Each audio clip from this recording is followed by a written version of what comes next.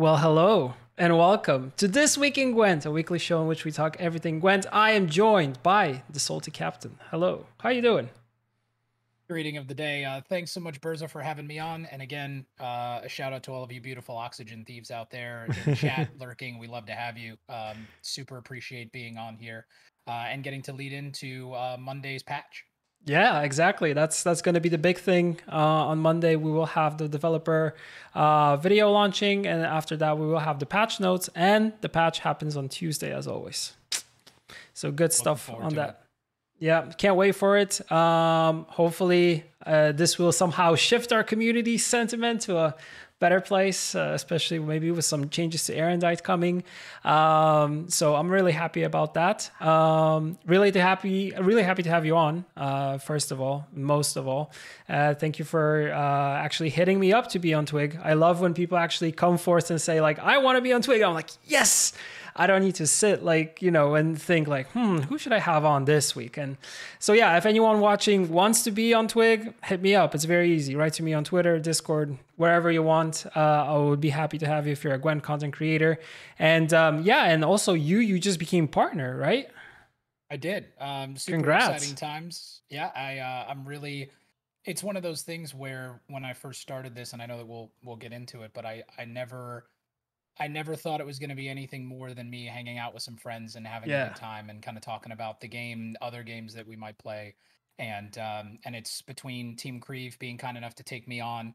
They're awesome. The Gwent community in general. It's been great to just be uplifted and be able to reach out to that many more people and have so much fun with it. So thanks for having me. Man, it's a pleasure. Thank you for agreeing to be on. And as you know, the format is very simple. We will first go through the news. There's really like just one item in the news because there was nothing really happening throughout this week since we're preparing for patch day. And I think we have like 2 community news. So one spoiler for the red news is, of course, that we will have developer update 10.6. This is a thumbnail for the video. So looking at the background, this is kind of a leak. You might expect some change to the card that you're seeing, which is going to be quite good. So fresh leak for everyone watching. And yeah, this is the only item for red news this time.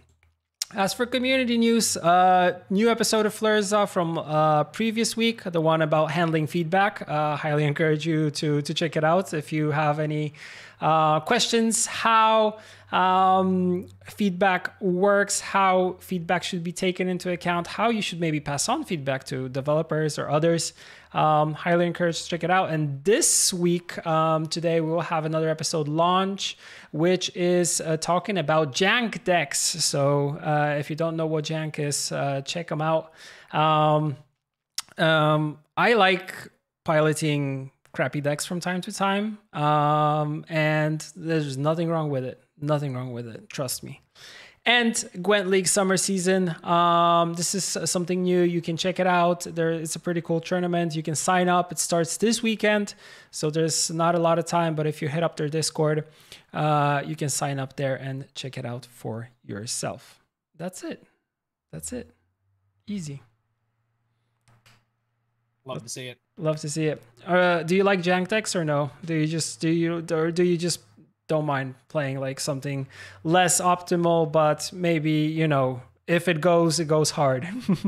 I mean, I am my favorite thing, and the thing that really drew me to Gwent was the interactions. Mm-hmm. So for me, yeah, I mean, I am fine with, our Creve teammate Fuchsia Briefs will do this where he'll create a deck and he'll play it on ladder for 15 games to get 2 games out of it where the interaction works as intended.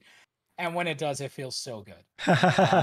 With the I love that. changes that you all, it's my favorite, right? And with the Sahil changes that you all made, probably my favorite thing that's happened for me in Gwent the last few months was I played Land of 1,000 Fables with Sahil and did all of that. But my intent was I got Ryogan in the graveyard hanging out, and second to last play, I transformed my Sahil into a Siana, that 50-50. Yeah. And then I played Fuchsia twice.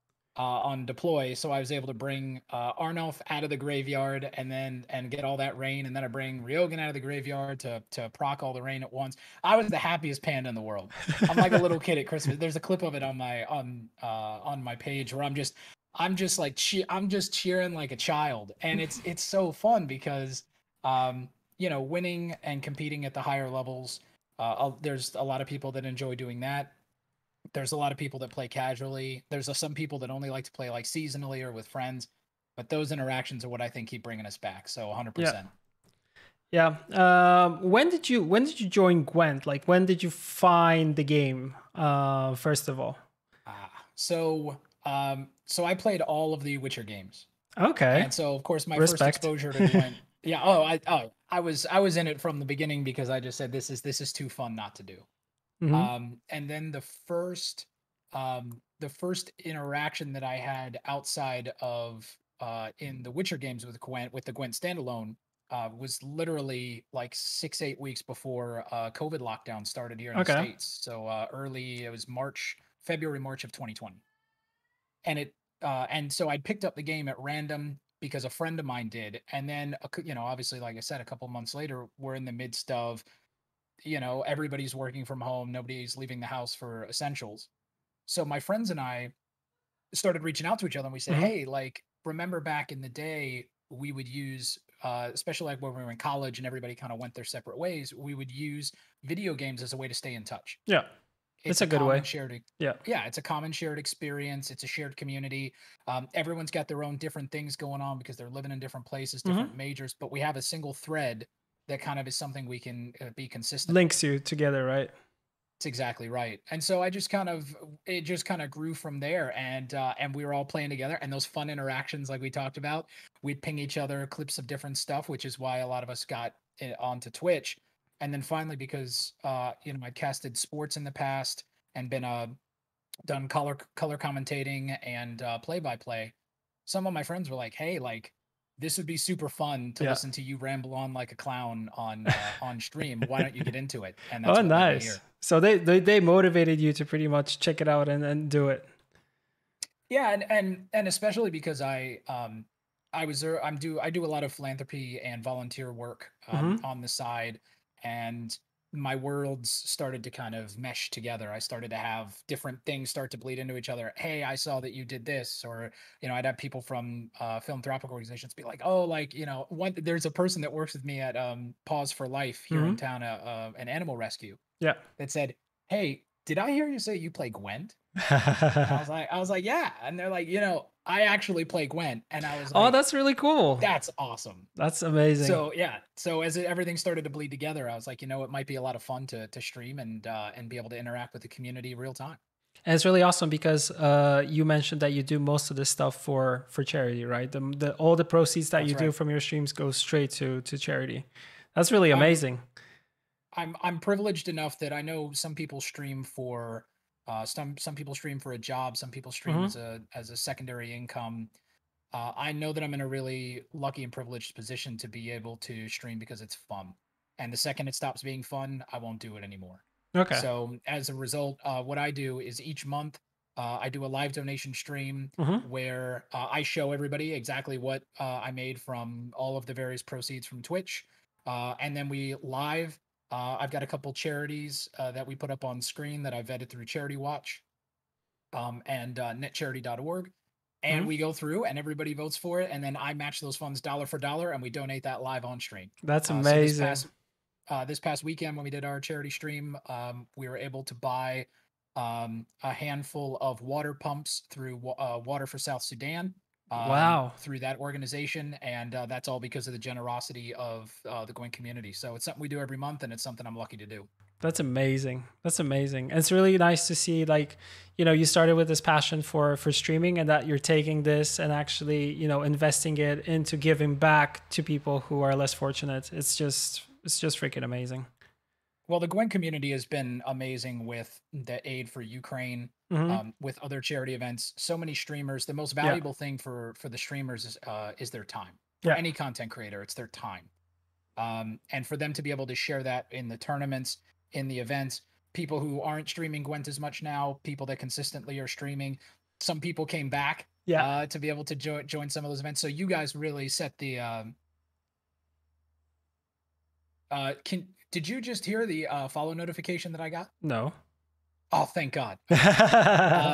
I didn't tamper off my audio settings, so it just exploded in my Yeah. eardrums, and I was like, God, I hope No, that I Person didn't didn't go just lose through. his hearing. Excellent.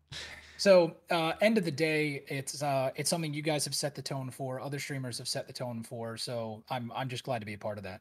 That's amazing. That's amazing. Yeah, I think whenever there is a possibility to give back, I think streaming is the best way to kind of show your presence. That's one thing, and the other thing is actually convert that presence into doing something good and helping out. Like for us, it's easier because we're behind the logo of CDPR. So as a company, we try to do a lot of charity streams for different causes, and it's always good to use this kind of online persona that we've kind of managed to accumulate around us and use it for good. So yeah, I totally get that, and I respect that. But yeah, it's always hard because as a content creator, streamer, you need to kind of also think about like, what do I want to do? Like, what kind of should be my avenue that I go through when it comes to, should I be doing this more for myself? Should I be doing this for others? Should I be giving back to the community?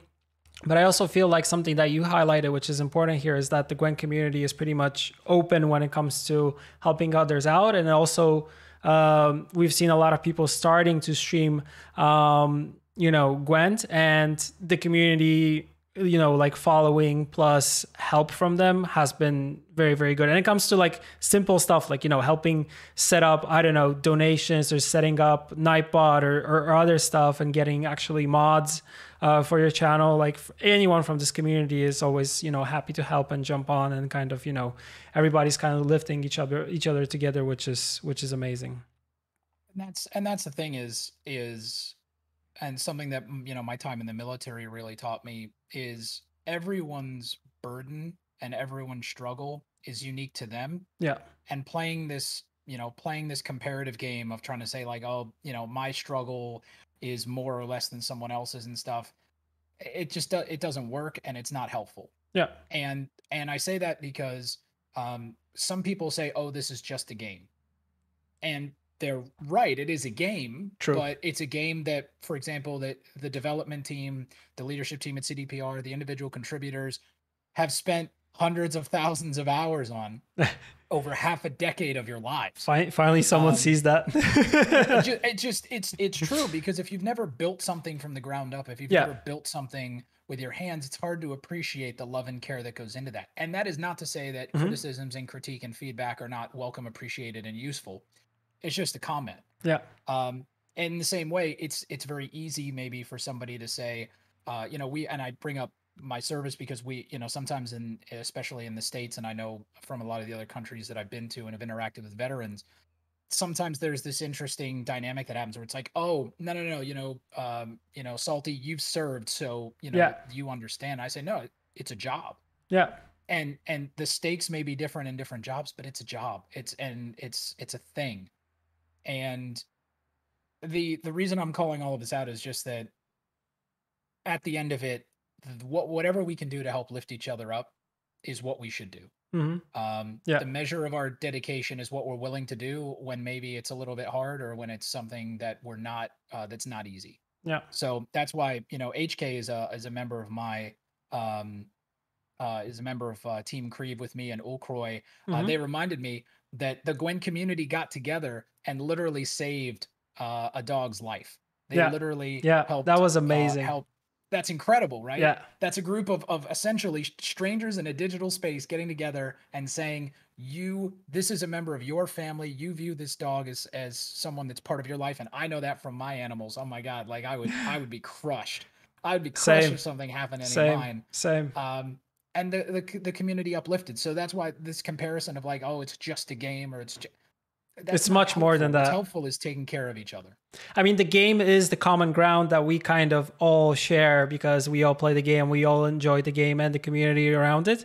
But actually, there is different ways and kind of options that we can take when it comes to what we do with this, right? And thanks to knowing so many people from different walks of life and from different parts of the world, we're able to create just amazing stuff and have this awesome, like, wholesome community. 100%. And again, criticisms and critique and feedback are what they are, and that's fine. And Yeah. if if we're not willing to take them, then we're not doing our jobs. Um, but that also doesn't mean that we can't have a primary focus and a goal of just having fun and lifting each other up, especially when people are in a position of need. Yeah. Perfectly said. So we know how you joined the Gwent clan. What about playing like The Witcher? Did you play like Witcher 2 or Witcher 1, or was it just Witcher 3? How All of was them, your experience? All of them. Okay. all of But them. was it like I've from the been beginning or yeah? Yeah, so this is a shout out to any of my friends who or any of my fellow War Room chat friends who've been around the game long enough. And Burrs, I know that you have as well. Yeah. Have been around gaming long enough. We were doing Justin TV and Twitch TV back in the day by going to a friend's house and watching them play a game that maybe we didn't Nice. have. So Right? Like OG. that, the super OG, right? I'm talking like, Diablo 1, Baldur's Gate, 2D RPGs, like, Nice. you go down the rabbit hole. I remember when growing up, my mom raised all of my brothers and I by herself. We didn't have a lot of money. My first Twitch was me going to my friend's house after school and watching him play bootleg Japanese RPGs that were ported that had like busted subtitles because they were never meant to be Yeah. brought to America. And just Perfect. being fascinated by those kind of games and just watching him play for hours, because it's a fun vicarious experience. It's the human interaction piece, but it's also watching somebody else play a movie. Yeah. And it was fun. It was a hell of a good time. And then when I got to college, there was, everybody had at the time PS3 and PS4 was getting ready to launch and Xbox and stuff. We still had people playing N64. We had people playing Mario Kart, the best, and original Smash Bros. And Mario Golf. Yeah. Admittedly, we'd have a couple of drinks and play Mario Kart. The best in a lot of countries, thing to do. That's whenever we have like a party, that's the go-to game. Yeah. Because you can pick it up and you can play it however you want. Yeah. So there's 3 buttons, there's 5 total controls. It makes it too easy, right? You can hand the controller to anybody and be like, just press A and just go. And so and admittedly we may have also had some drinks while we were doing that. And in a lot of countries it's illegal to drink and drive. So of course we would never play Mario Kart and drink and play Mario Kart. But that's a long way around to bringing me to The Witcher. Is I got sucked in very early on into RPGs and storytelling and games that tell a story.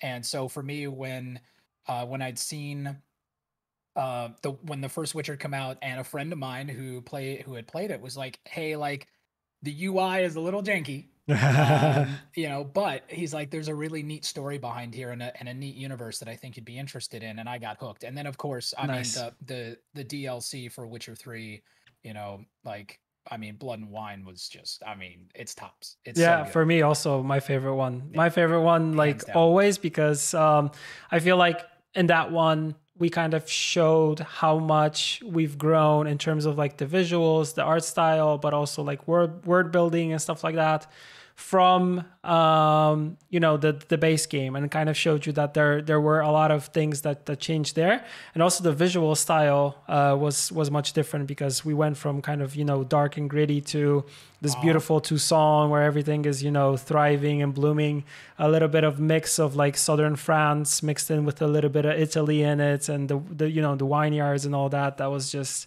it was incredible to actually like get to see it behind the scenes, because that was the time where I joined the company, and actually see it being developed and see the concept art for the characters. The only thing I had to watch out for is spoilers, because story spoilers were like everywhere. But that was a really cool 100%. One.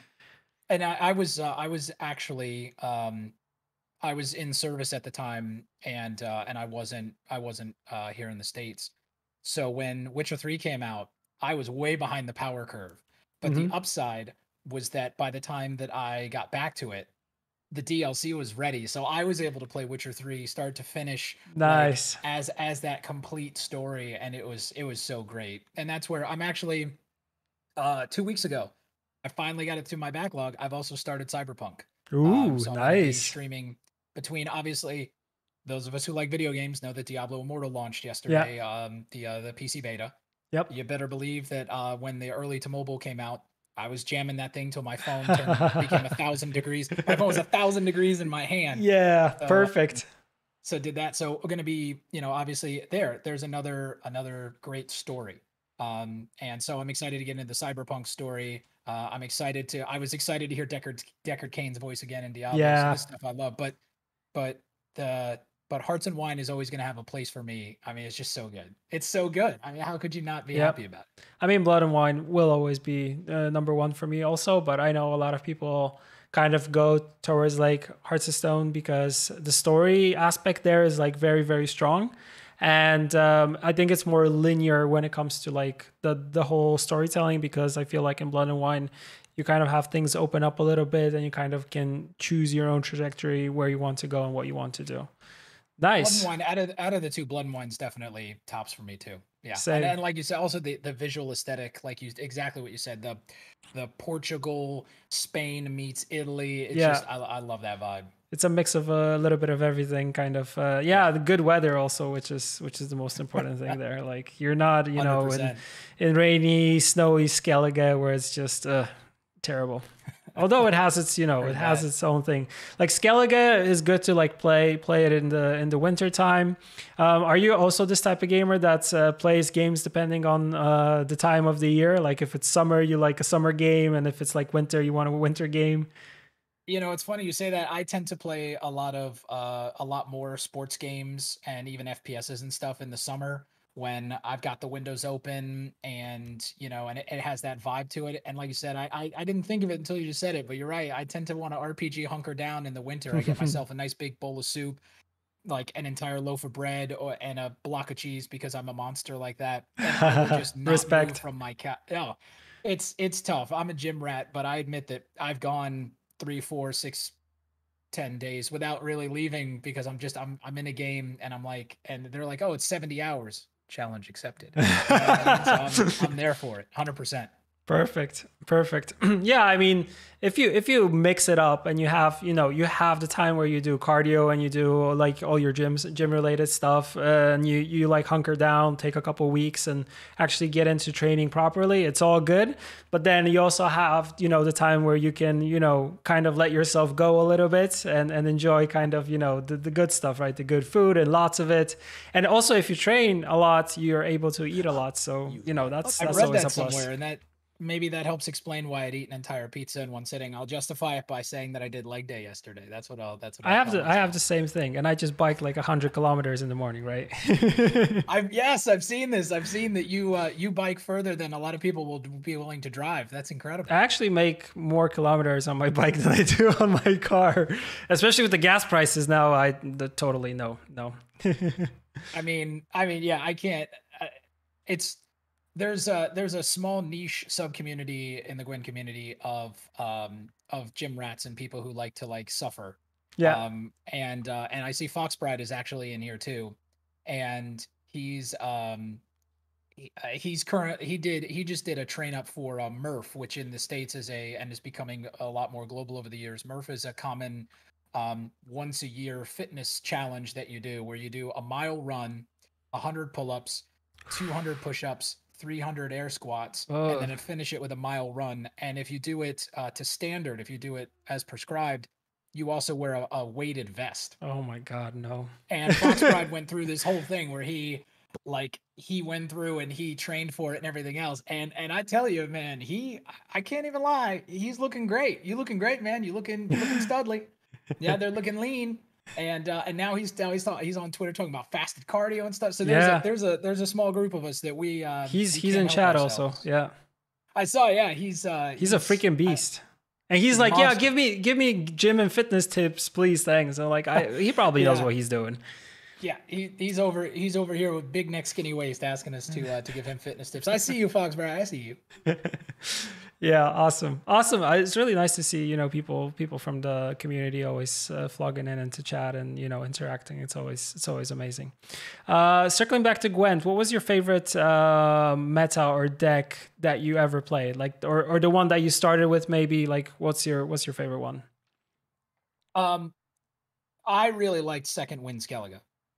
That was fun for me. Playing Hemdall out the graveyard was fun for me. Nice. But that's because a lot of, I know, especially like I know that there's also some, and I don't need to tell you, you know this better than anybody. There's some regionality to what factions a lot of times tend to be played. Yeah. Like, and everyone who's played long enough knows that at certain times of the day, based on where you are, Yes. you will see, you're Different more likely things. or less likely to see things like mill. Yeah.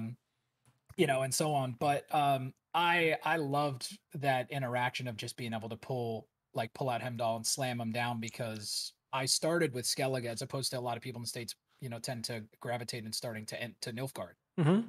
So me, Skellige, I was like, control everything. Like, it was so much fun. I was just, you know, crushing hopes and dreams, which I guess is you know, is par for the course given my background. But no, that was great. And I just wanted to, I don't know if you're gonna go there, but I just wanted to say my favorite card, and I think the most underrated card in the game, is Terror Crew Plunder. Ooh, It's my interesting favorite choice. card. Nobody else gives a damn about Terror Crew Plunder. Yeah, But that's I'll tell true. you what, if you check the premium card art, you've got this badass female pirate. Yeah. Who I admit, like, if you're out there and you exist, I'm single. All right. I don't mind that you are a violent terror and a pirate. All right. We've seen an entire billion-dollar movie franchise about pirates. Clearly, people love pirates. So now that I've sent her my message into the meta, she's there, and she's just got this guy pinned down, Yeah. you know, choking the hell out of him, and he's reaching for this hammer because he would really like this this hammer axe, because he would really like for her to stop doing that. And she's over here like Gollum with the one ring that she obviously pilfered off of him, and she's like, oh, shiny. Like, yeah. Doesn't even care about him. No, she's so strong that she's just bare handling him over here like he's nothing. And it's so funny. And that's the kind of stuff where when I first started with Gwent, and I would just take a second and actually look at the card art, I'm like, this is awesome. Yeah. Like, there's a care and a love that went into this, that it wasn't just kind of like a slap together clip art, you know, Google, you know, Google Gremlin Pirate and put something together. Yeah, exactly. Right. Pirate images, and then pull that, right, and then like go to a cartoon transformer and just drop and drag. No, there was real love and care put into this. I love it. I think it's awesome. Yeah, awesome choice. Interesting choice. I like when someone always chooses something different than from the like standard normal cards that everybody goes for. I think we also have this thing that we kind of gravitate toward, like card arts that kind of, you know, give us like a certain feeling when we see it. So Sure. those are yeah, you're thinking like, yeah, this is badass, or this is awesome, or yeah, I could relate to this in some way. So interesting choice. Nice. I love it. I think it's great. Incredible. Maybe a question that is kind of right now controversial. What do you think about the current meta? Like, in your own words. So I'll say two things at different levels. Overall, I appreciate the dev team's intent of trying to push the envelope with card interactions and styles like Puzzle Box, for instance, things that are unique and different. I also appreciated the intent of things like Ring of Fortune trying to ameliorate what we saw with, you know, essentially red coin abuse, where you sit back on your hind legs and you let the player on blue coin spend more than you, and then, you know, you're willing to go down that one card, because then you have round control to either bleed, or in a lot of cases it was because it was a one card finisher. I think of things like Gourd, right? Gourd Symbiosis. The intent was to get round control regardless, blue or red, just so that you could play your Gourd unanswered. Stuff like that. Yeah. So I appreciate all of that intent, and I appreciate them pushing the envelope. Like a lot of people, the strategic piece, the mid macro, if you will, because really it's you know, strategic, it's tactical, strategic, organizational. But the point is that once you get in game and that coin flip happens, and then you see you're on red coin, and you know that your odds of winning have instantaneously dropped. Just because of coin. Ironically, like I said, that was a problem. I don't think to the same extent, but that was a problem before the changes. Yeah, it was. So, I mean, let's not romanticize the past, friends. like there was a lot of times where you would get blue coin and you'd be like, oh man, I'm in trouble now. Yeah. So has the door swung too far the other way? Yes. I think we all accept that.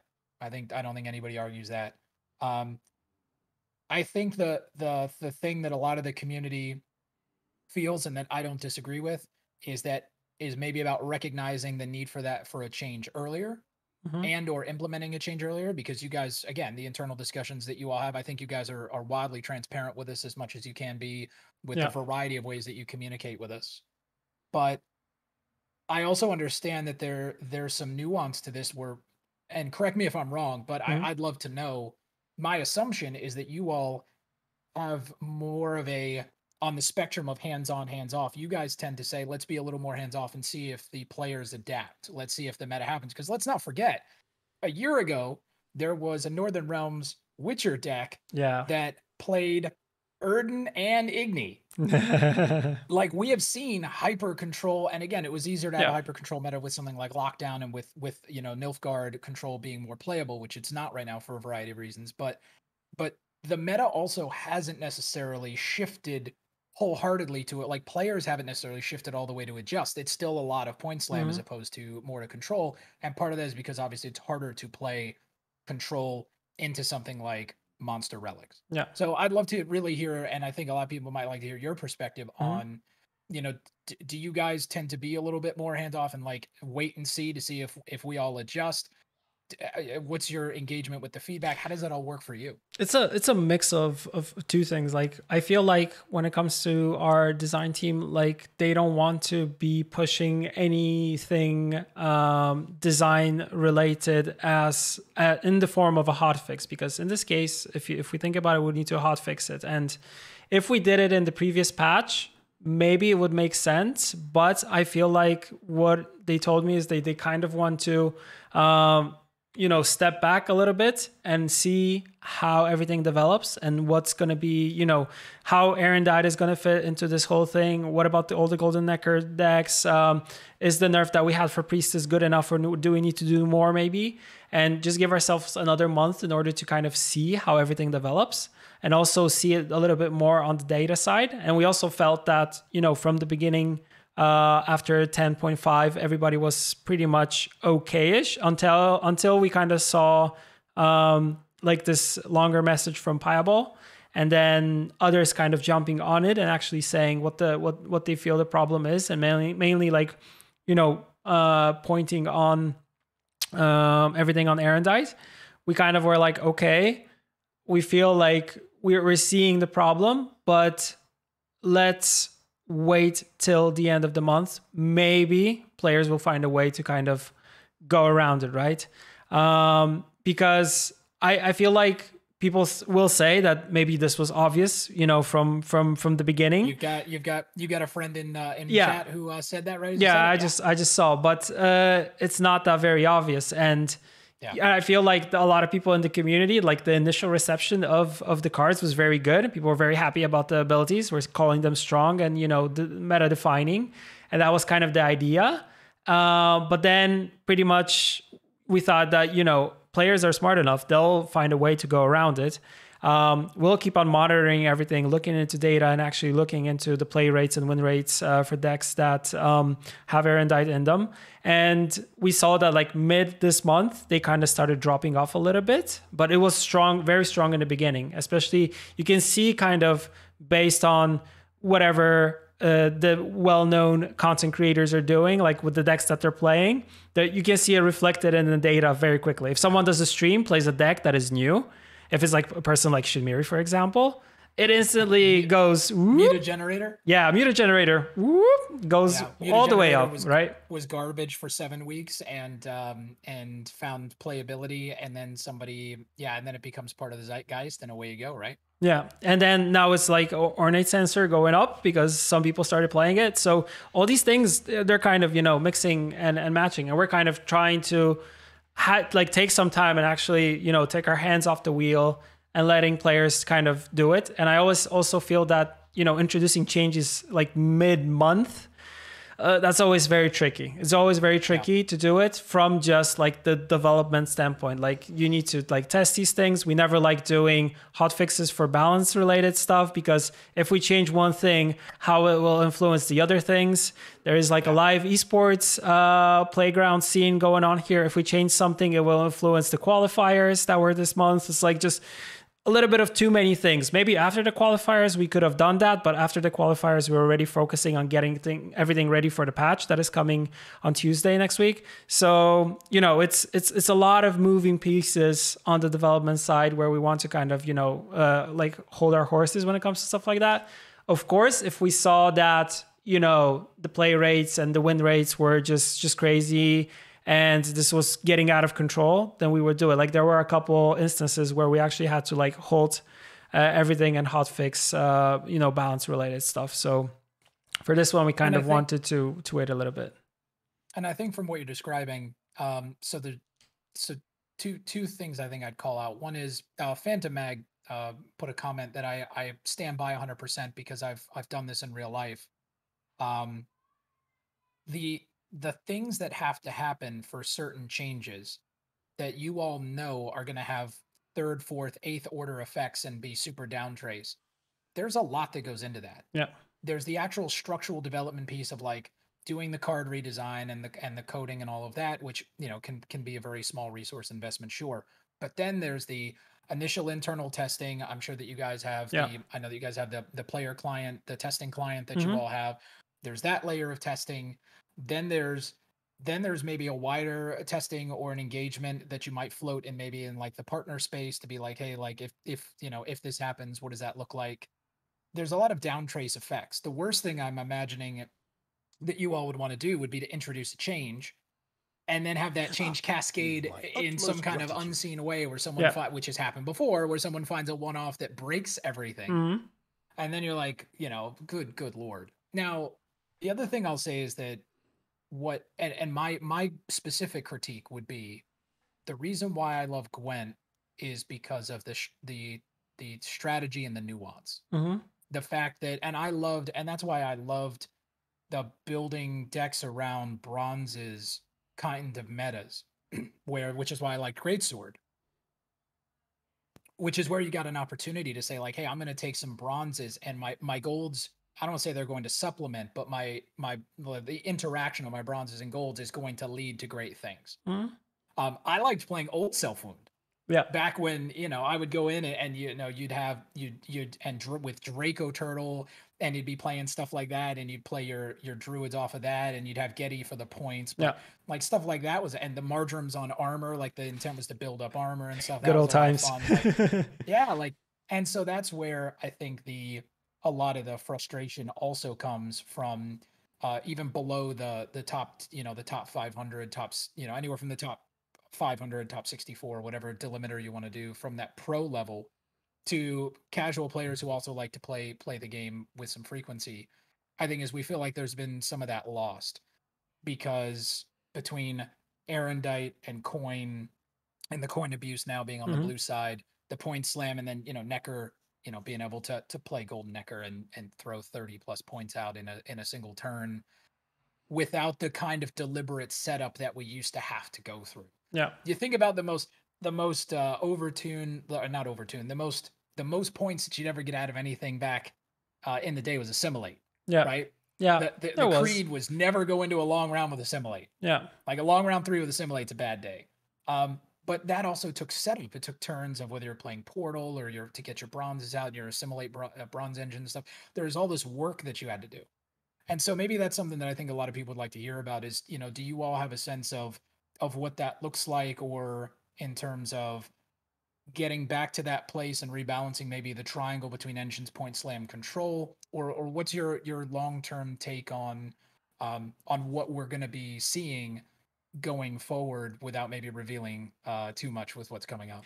Yeah, it's pretty much a good question for the balancing more than for me, but pretty much I feel like what we want to do, especially like with the next update, is to rebalance some stuff, but also bring some stuff up in terms of like archetypes that I feel like they are not getting enough love right now. So make them a little bit stronger while fine tuning the things which are kind of, running rampant still after everything that was introduced with Forgotten Treasure. So like tuning that stuff, and then focusing on other things, and also maybe doing some stuff for more of the swarmy decks, and also in the future looking more into decks that focus on devotion and going that way is kind of the direction that we want to kind of be bringing it back, so people don't have this thing to saying that, oh, they only care about now neutrals and faction identity is gone because of this. Like, we're aware of people saying that, so we want to kind of bring it out, the other way in this case. Yeah. Without spoiling anything. Let's also not romanticize the fact that a year and a half, 2 years ago, there were certain matchups, not just archetype, but faction matchups where you'd go into it, you'd be like, I have a very, I do not have a good chance of winning. Yeah. Just because of a certain, particularly a certain faction. And then obviously over time, we've kind of narrowed more to an archetype. Control Nilfgaard into Skellige Selfwound. Yeah. Skellige Selfwound's gonna have a bad day between graveyard manipulation, the ability to seize and play your cards, graveyard hate. That's a bad day. Yeah. And I think that from a design perspective, I would imagine you guys are okay with that. The community for the most, is okay with that. Like, it is what it is. That's what happens. It's the random roll of ladder.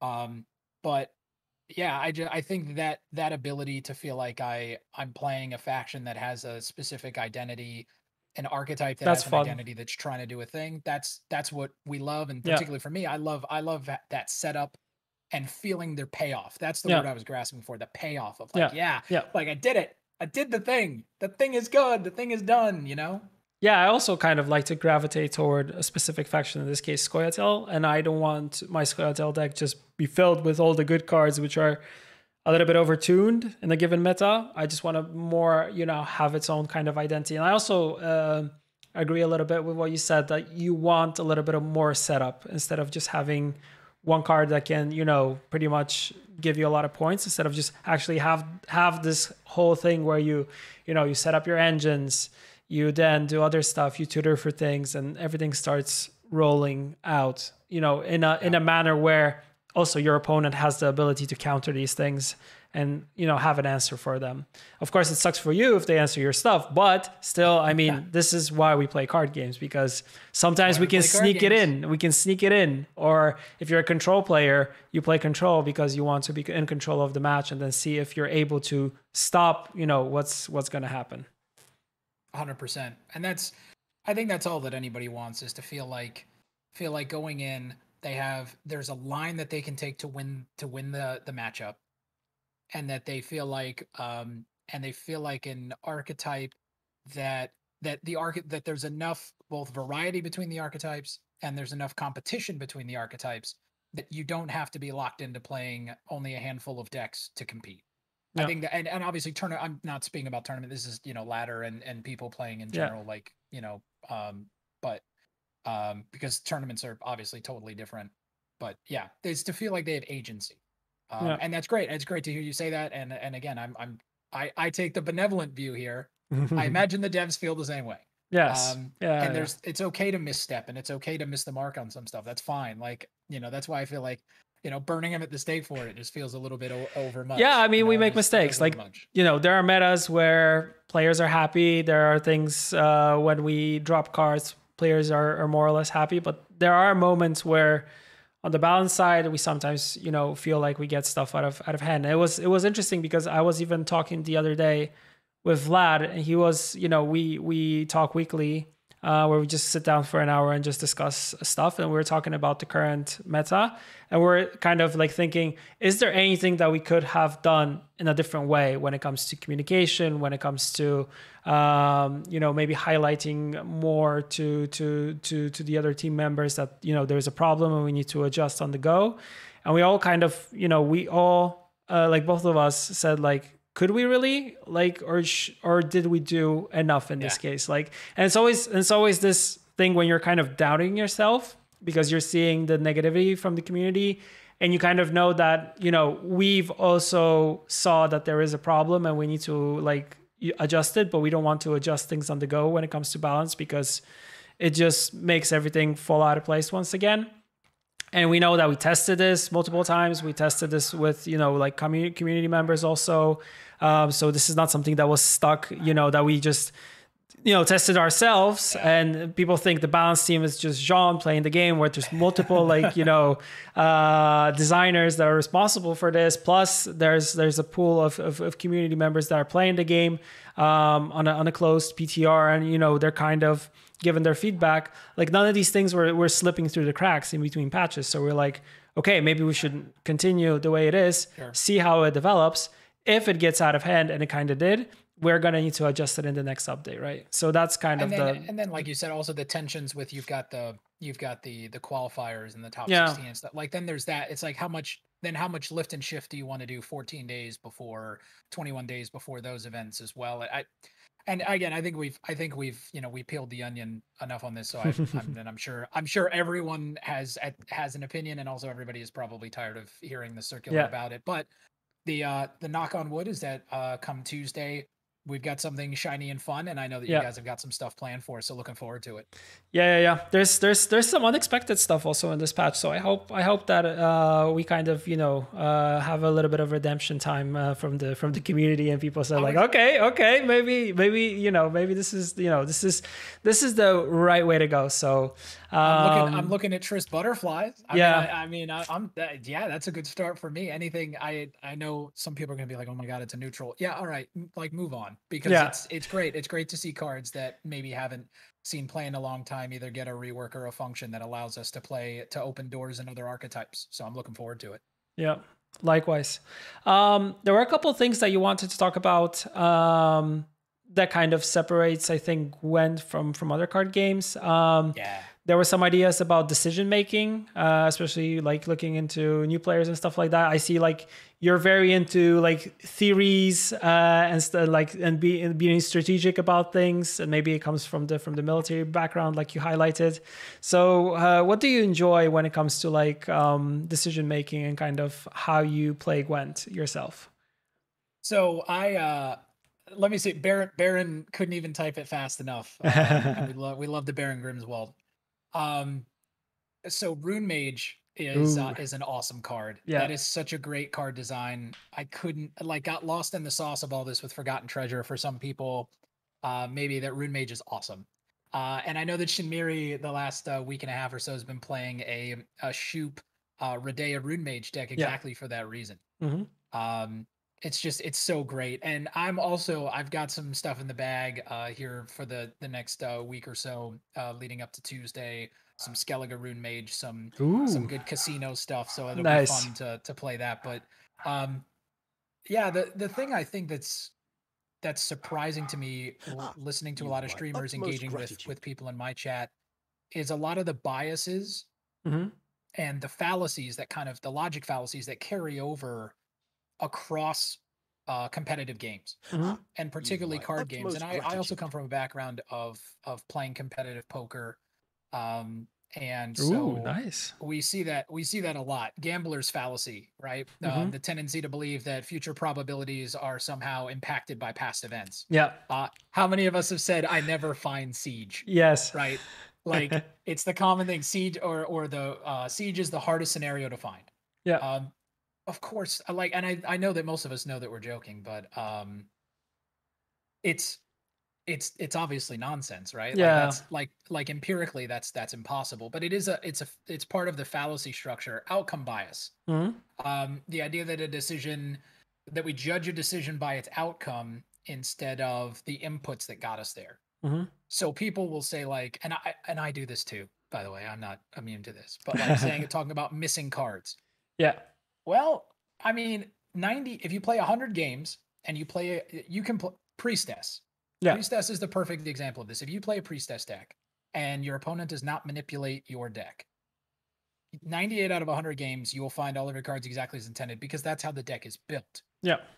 You sacrifice some of the, and you can build any deck like that. If we look at tournaments, a lot of the players last weekend that brought Self-Wound decks made some small tweaks to the more meta Self-Wound deck and added Ermion.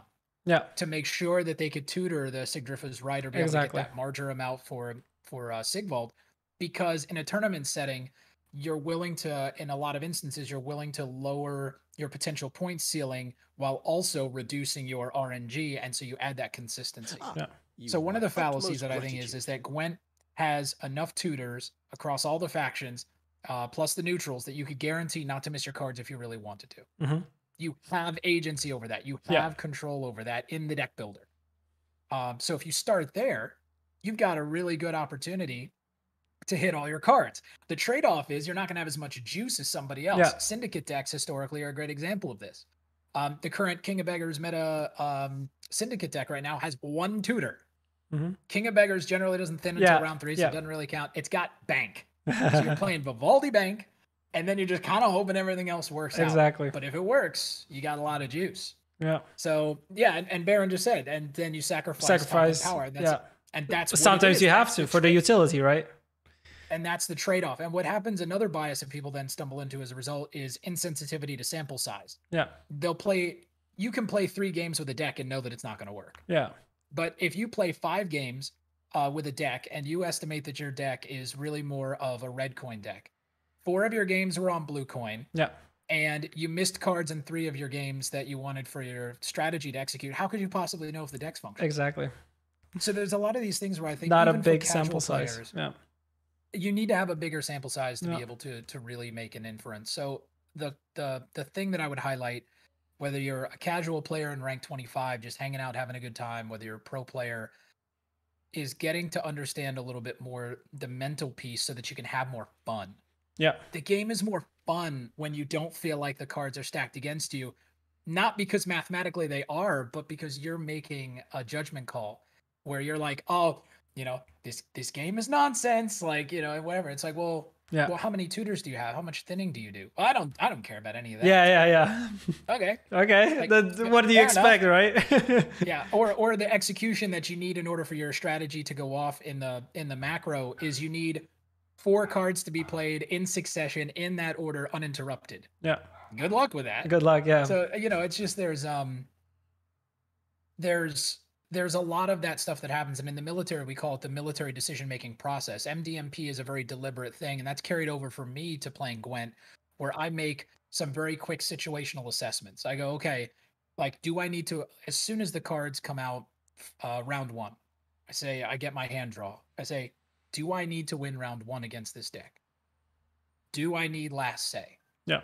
Do I need to bleed? And if you can, in your mind, if you can kind of structure things to make certain decisions, you just kind of like walk the dog on those things.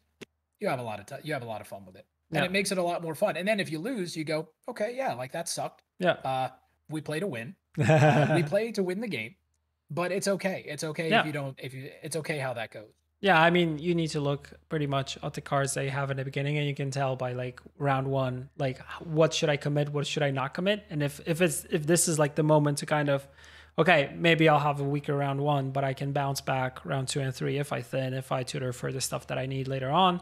That's possible, but you know, if I go in all in, guns blazing, and there's a lot of players that just go in round 1 and pretty much execute everything they learned from like a YouTube video, that's very quickly, you know, gets you into trouble, because there are things that you're not expecting, and you're not instead of, I feel like sometimes as card game players, I also do this mistake a lot of times, is that we keep on repeating the same old strategy instead of adapting on live kind of to what's going on, to what our opponent is doing, right? And sometimes 100%. If something does, you know, happens in a way that we do not expect it, we're kind of like, what should I do now? Should I be continuing with my strategy? Should I be adapting to this? And then like, sometimes it's just too late. Like if you don't react at a given moment, out. Yep. And that's where you're exactly right, Berza. And that's where things like outcome bias. Yeah.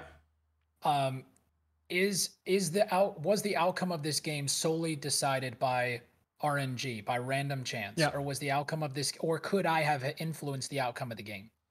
In the micro, it's the decisions you make in the game. In the macro, like I said, it's in the deck builder. Yeah. Like, to your point, did I start from a position where I was in a no-win situation? To my Star Trek fans out there, was I in a Kobayashi Maru from day 1? Like before I ever clicked the play button from the start screen, like was I not in a position to be successful? To your point, unless all of these things happen exactly as prescribed in the deck guide. And And Gonzalo made a point in chat about like saying I miss playing Flying Redanian. Yeah, that's the trade-off that the current meta has had to make, and this circles all the way back to the beginning about some of the changes a lot of us are hoping for, myself included. You can't really feel like you're going to be able to compete with in especially in pro rank and in the top 500 against the power of other decks by Yeah. playing something like Flying Redanian. You love to have that thinning, you love to have that consistency, that extra 3 points maybe on the back end in a round or two after round one. But you need those provisions so you can play that top end and that you can go ahead and compete with the power.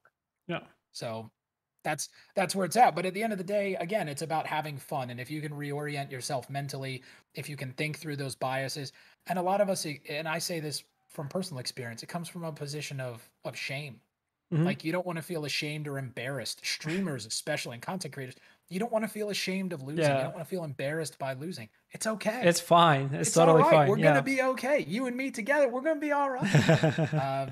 So, and that's not to minimize that like these things aren't important and they don't matter. It's just to say that like if you think about it in those ways and you don't get caught up in those biases and those fallacies and those traps, you're gonna enjoy the game more. You're gonna know when it was you, and you're gonna know when you lost from the get, and that makes it a little bit Yeah. easier to stomach. Yeah, and I feel like having this perspective of kind of, I think it applies to everything in life. You sometimes need to be kind of like jumping out and kind of hovering over yourself and seeing like, should I be really worried about this? Is this really, could I like really, does this really need to like influence me? And I get it myself. I sometimes get like steamed mad that something happens or something that, you know, I didn't foresee within a game, or the mistakes I made, or sometimes I just play good, but I got a bad draw. And I also feel that, you know, whenever I'm playing on stream, sometimes that I should be performing a little bit better. But that was kind of in the beginning when I was streaming and I was playing Gwent. I felt like people had like higher expectations in terms of like, oh, he works on the game, he should be like, you know, a god. Well, it doesn't work that way. It doesn't work that way. Yeah. Totally doesn't work that way. I mean, maybe if I played, wouldn't that be nice? Yeah, maybe if I played as much as the pro players, maybe that would be possible. But you know, we've seen screenshots as proof as people going against in pro rank against some of the, you know, the best players and winning against them. And it happens. And sometimes it's just bad draws. Sometimes it's just bad decision making. Sometimes it's just testing different things in your deck. Because I feel like, 100%. yeah, if you're a card game player, you will be testing new cards and kind of fine tuning things. I mean, you can net deck stuff, but very quickly from like the net decking process, which is very easy, just copy paste and play it and test it.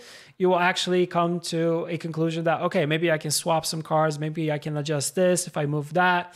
You know, it's going to be more fun. And I think you'll fine tune the deck to like your play style and also what you want from it, right?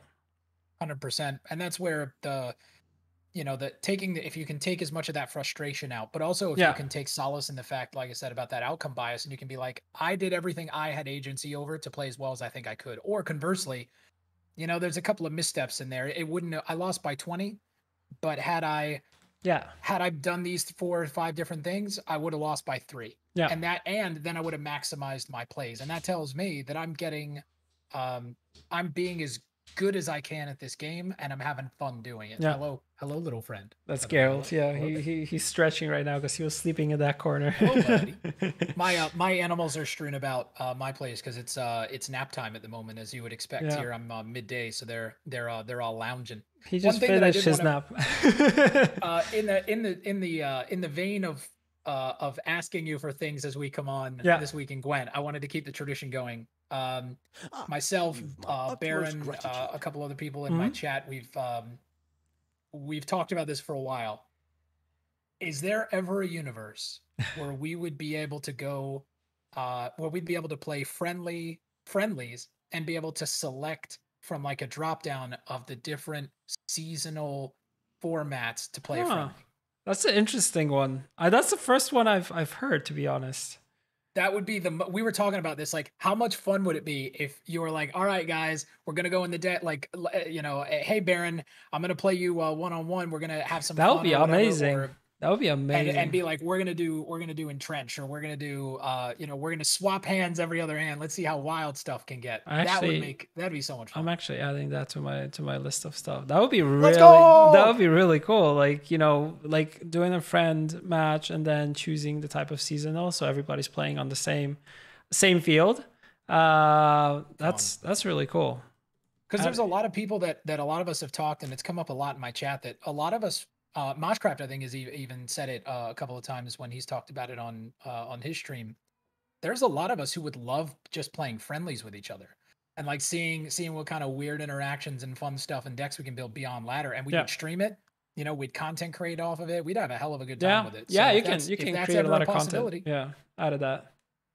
That's a I cool mean, one. being able to, I'm not gonna lie, I would really love the opportunity to be able to use Vilg Renegade to be able to make like 15 Sianas and then click them all in the same turn. Oh. I'm just saying that'd be a lot of fun. Yeah, also I also agree, like if you as a streamer, if you're only limited to playing pretty much like the seasonal within a given month, and which is I feel like is not very popular, like the majority of content creators and streamers kind of go through the fine-tuned decks and just playing, you know, normal ladder or ranked, and then or if you're pro ladder, then playing over there.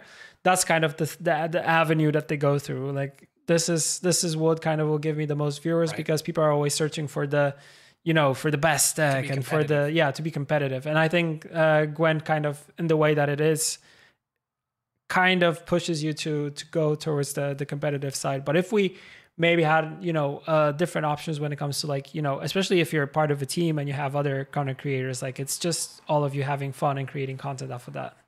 That's exactly the thought process, and in fact, we're actually working right now through the nuts and bolts of being able to do a community tournament with the starter decks. Mm-hmm.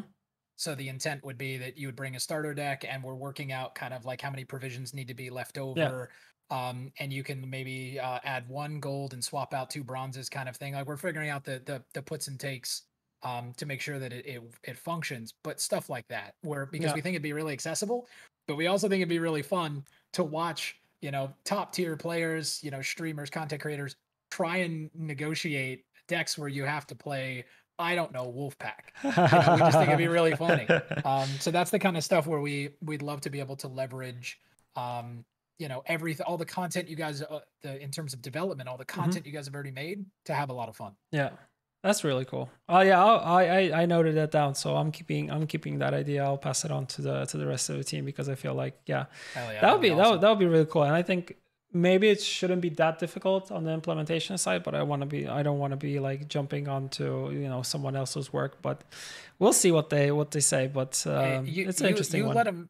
You let them know that if it helps, next month I am happy to make the only option for my donation stream the Feed the CDPR Devs Foundation. I know that the Feed the Devs Foundation is an important one, and we are happy to donate to that cause if that's what gets it done. Perfect. Well said. Oh man, this is such a good conversation, but we're over an hour, and I always try to keep these into an hour. Yes. So I'm probably going to need to have you back once again for another one. It was really a pleasure to talk to you, man. And yeah, it just felt like the conversation could go on naturally for hours and hours on end. And then we jump on your bike, right? Then we gotta take me on a 100K bike tour, and then my legs lock up, so I can't sit down. That's kind of, no, actually, yeah, that would be interesting. Like having like one episode when it's just, you know, riding the bike and talking. I don't know if you've seen, but on social media, there's a guy who does like TikToks and short videos of him taking work calls, and he's got a green screen behind him, and he's on his bicycle, but like biking through the city. Oh, really? I need to check that out.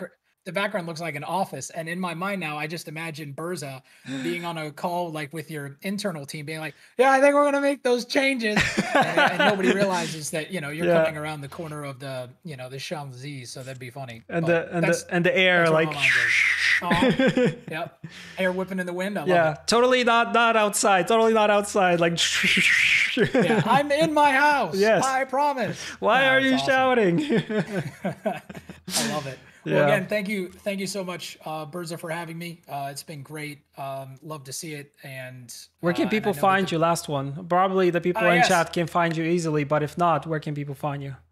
Friends can find me at twitch.tv/the_salty captain. You can find me there. I only do Gwent stuff on Twitter, was the only reason I revived my Twitter account long Nice. ago. I do some stuff on YouTube, but mostly that's for people who like to enjoy YouTube from that medium. I don't do any ads or any of that stuff because I think YouTube scalps enough money from the rest of us. So yes, the_salty captain. Come find me if you guys would like to hang out. And yes, and also if you're interested, I'm also a journeyman blacksmith and knife maker. So if Ooh. you're interested, you can find the links on my Instagram for my knife making, blacksmithing, metalworking, and all of that. And we're going to be doing a blacksmithing stream coming up here soon as well. So it'll Well, be a lot of fun. man, let me know when that one's happening because I've always been into, pounding on metal and stuff like that. Like welding is one of the first things that I learned after university and stuff like that because I just wanted to, just have the skill, like, melting metal together and stuff like that. So I'm telling highly respect that, skill. There's something fun about taking a piece of metal, heating it to 2,000 degrees, and hitting it with a hammer in a semi-liquid state until it turns into a knife. I'm just saying, it's a hell of a good time. Amen. 10 out of 10. That's awesome. Well, again, thank you so much. Thank you, chat. You're a bunch of wholesome degenerates. I love you. Exactly. You guys know that we do, and we look forward to shaking up to the shake up of the meta on Tuesday next week. And in the meantime, thanks again, Burrs. Appreciate you. Man, thank you for coming on, and thank you for reaching out to me to be on this episode. Was amazing. Was really, really, really, like, once again, it was really awesome to talk to you. People are already saying that we need a podcast. Like, we need to do a podcast. Like 10 out of 10. We could talk for days. I can me swinging a hammer, you riding a bike. It wouldn't be weird at all. Yeah. So 10 out of 10. We could do it easy. Awesome, man. I love it. Take care. Everyone. Have a good one. And yeah, catch you all later next week. Bye-bye.